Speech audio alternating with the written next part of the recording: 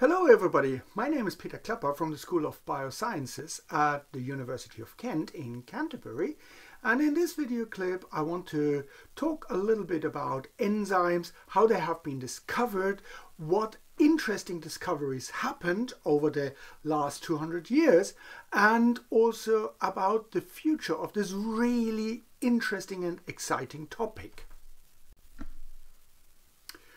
Now, enzymes have been used for thousands and thousands of years, for example making bread, making cheese, making alcoholic drinks, involved in fermentation, which is important to preserve food. For example, sauerkraut, a very German food, is fermented cabbage.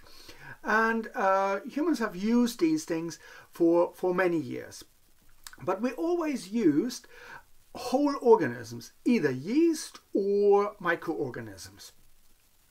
So fermentation was done through whole organisms. Until in 1878, a German guy called Kühne had a really crazy idea. So what he did was he killed the yeast and he opened the cells, pressed them open, and got an extract from these yeast cells. The important thing was these cells were no longer alive, they were dead, and he got this extract. But what he saw is that this extract still could fulfill the function of the whole organism. Now imagine, this is something absolutely incredible, and it was really hotly contested at that time, because so far people believed that in order to do fermentation, to achieve a biochemical reaction that happens in fermentation, you would need a living organism. And now this Kühne person comes along and shows actually you don't need living organisms. All you need is the stuff, the not living material from the cells, and this juice from the cells, from the dead cells, can still do fermentation. Now that was an absolutely, I would almost say, heresy at that time, and he got a lot of stick for that, because nobody believed him. But when they repeated these experiments that he did and where he showed that this is possible, people were really excited about it.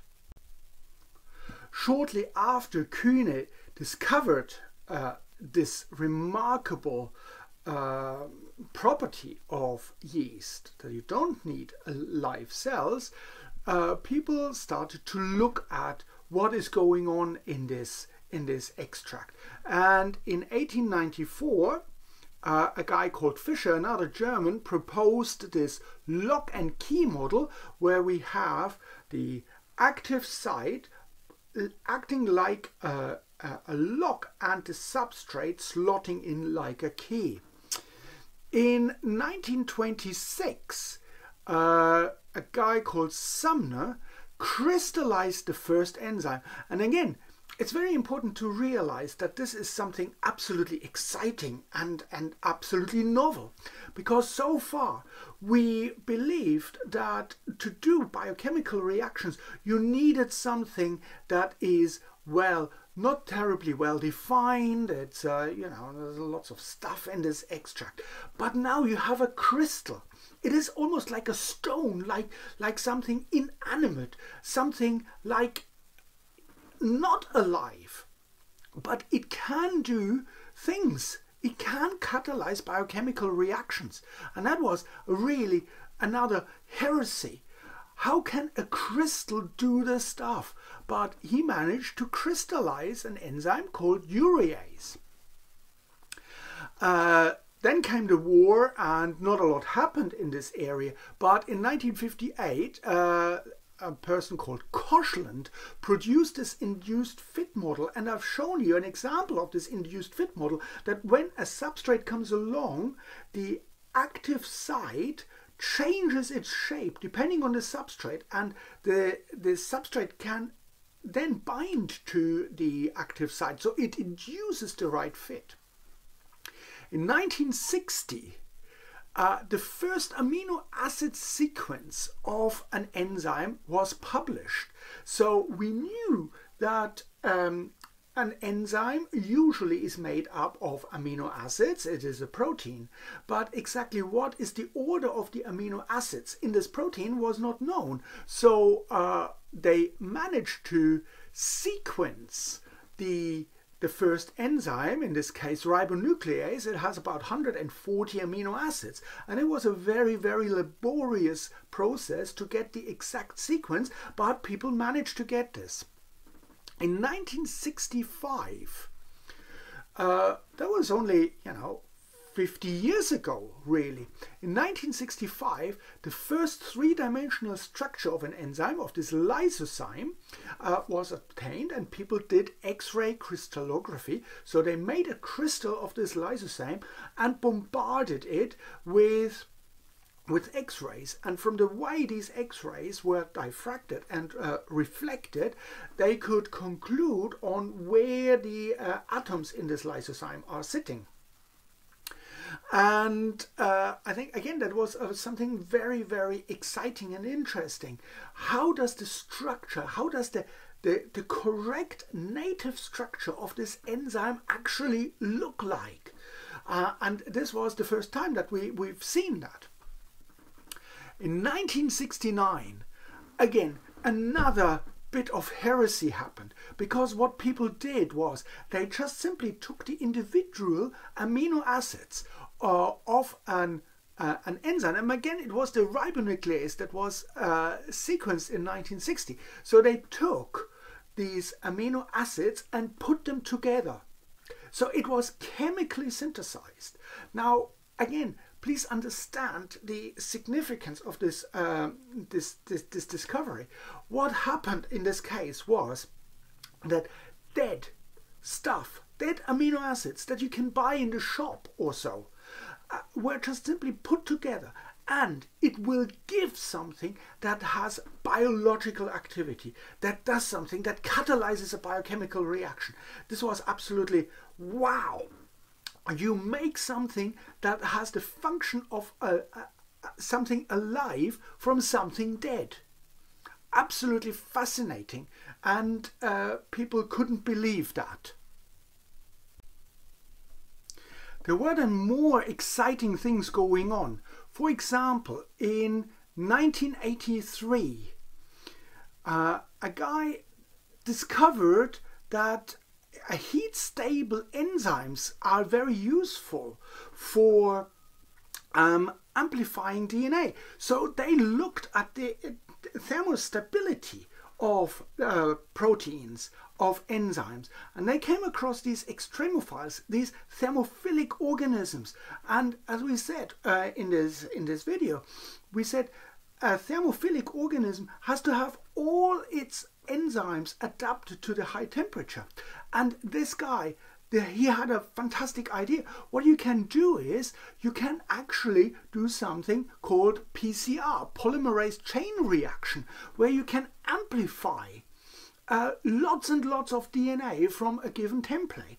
And this was really the start of the biotechnological revolution, where we now can just simply take a little bit of DNA from whatever organism. We can amplify this DNA, and we can put it then into another organism and let, for example, a protein be produced. So again, this was absolutely fantastic discovery. In 1986, again, there was another milestone in enzymology, because up until then people believed that only proteins can fulfill an enzymatic function. But now Thomas Cech demonstrated that even RNA can have an enzymatic, a catalytic function. And again, that is something absolutely amazing.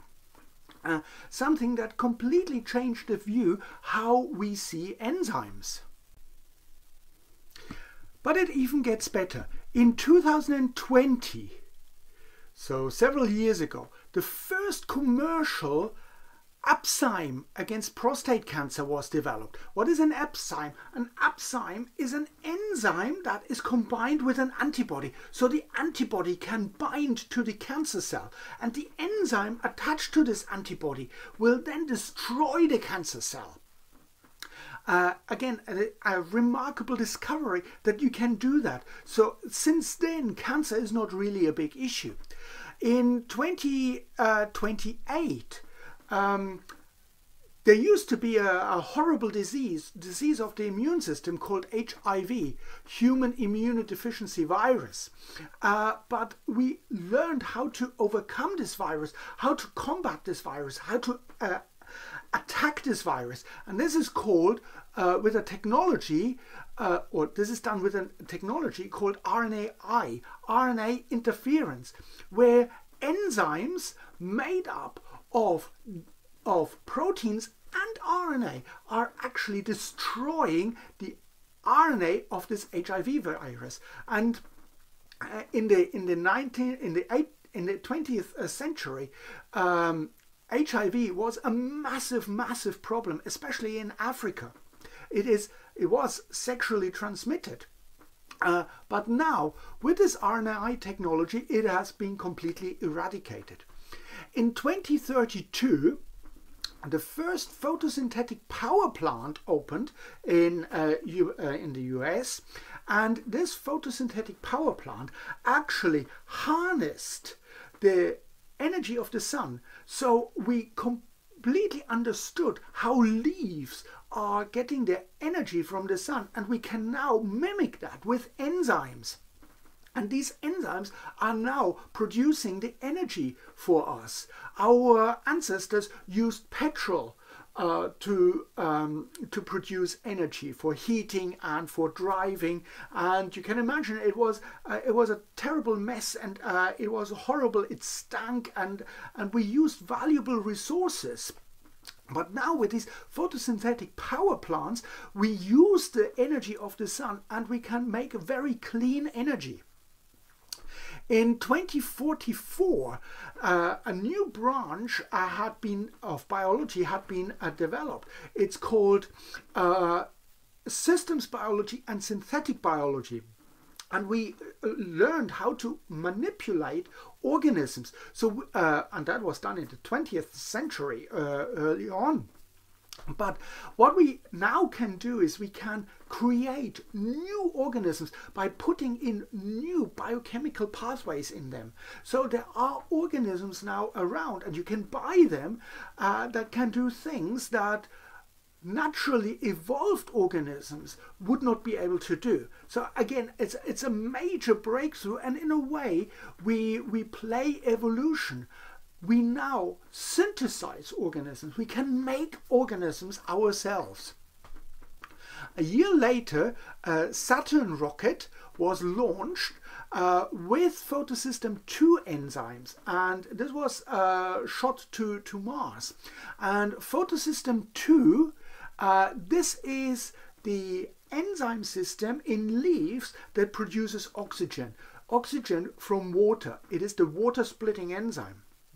But now we can manage these enzymes, and we can basically generate oxygen. And as you probably know, Mars contains a lot of water, but it didn't contain a lot of oxygen. So by sending this rocket to Mars, we were able to create an oxygen atmosphere, and it took 9 more years for the oxygen level on Mars to reach reasonable levels. And in 2065, just 2 years ago, the first permanent settlement on Mars that now had enough oxygen celebrated its 5th anniversary. So we have, with the help of enzymes, we have conquered the solar system, and our next aim will be Europa, the moon around Jupiter, because we believe that from the geological structure of Europa, of this moon, there might be novel life forms. We didn't find them on Mars, but we can probably assume that Europa has the right conditions. It has a liquid water there, and although it's very cold, we know that enzymes can work in the cold. So Europa might be the next big target where we find life that has not been generated or produced on Earth or on Mars. How exciting is enzymology? Thank you for watching, and I hope this makes sense. Now, if you think that I'm completely mad telling you all about these projects in the future, obviously it is in the future. If you think that it's not going to happen and I'm mad, well, think again. All these projects are currently worked on in laboratories across the world. Artificial organisms, RNAi, enzymes, working on photosynthesis and plans to build settlements not on Earth. This is all currently going on, and in order to achieve that, we need to understand enzymes and enzymology. So these are really exciting times, and I think the most important and exciting thing is that you can be part of these future developments. Thank you very much for watching.